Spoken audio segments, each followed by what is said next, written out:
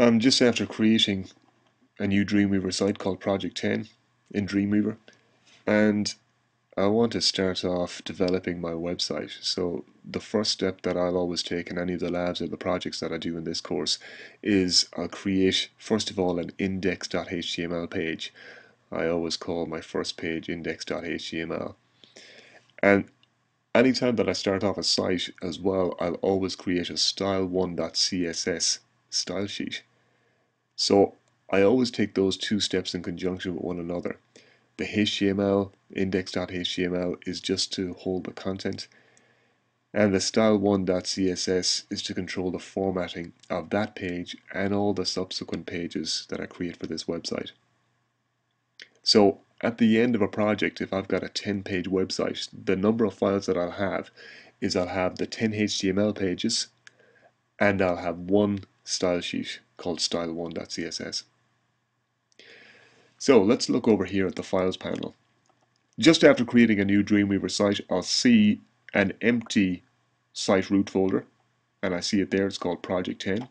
If I want to create a new index.html page, I can do a control click or a right click if I have a right click set up on my Mac mouse, just to get a shortcut menu, and I click on New File,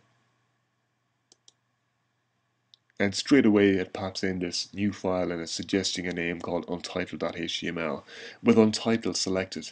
Now I obviously don't want to leave it called Untitled.html, I want to call it index.html, so I'm just going to replace that Untitled with index. .html is there at the end, so I can just press enter then, and that file is now created. It's not open yet in my view in Dreamweaver, it has just been created there. I now want to create this style1.css file as well. So again, I'm going to move back to the site root folder in my files panel and select it. And then I'll do a control and click again on my mouse. And I go to the new file option again. Same thing happens, a new file gets created. Untitled.html has been suggested to me as the name. Now I know that this is going to be a style sheet with a different file extension than .html. It's going to have a file extension .css. So this time I'm going to delete everything there out of that suggested name, and I'm going to type in the full file name style1.css and then press enter. At that stage, if I put in .css and press enter, Dreamweaver will realize that it's a style sheet that I'm creating and not a HTML page. So I've got those two files created. They're saved into the site root folder on my hard drive. And now I can just link them together.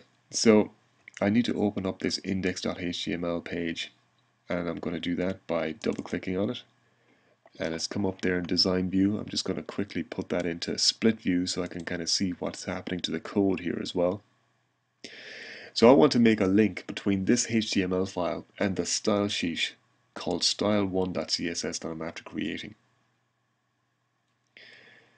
So over here in my CSS styles panel, I want to click on this attach style sheet icon. Now it's a very small icon, it's just got that little link picture on it.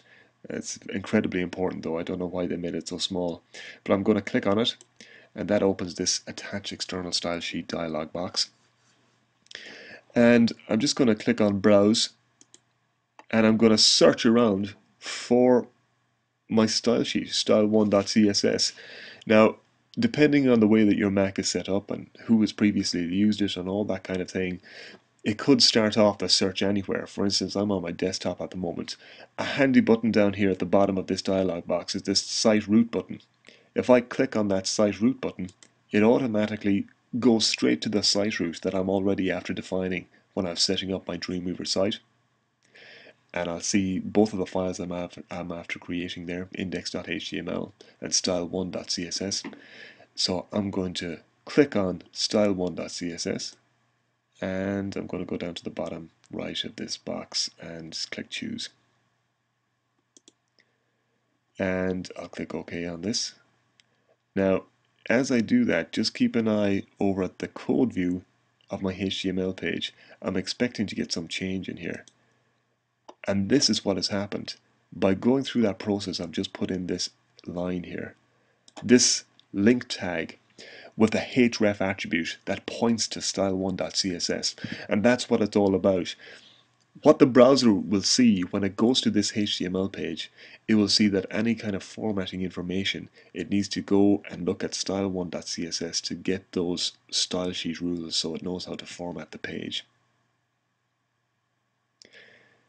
And now my website is ready to go, and I'm ready to start actually putting in content into that index.html file and creating rules on my style sheet, style1.css.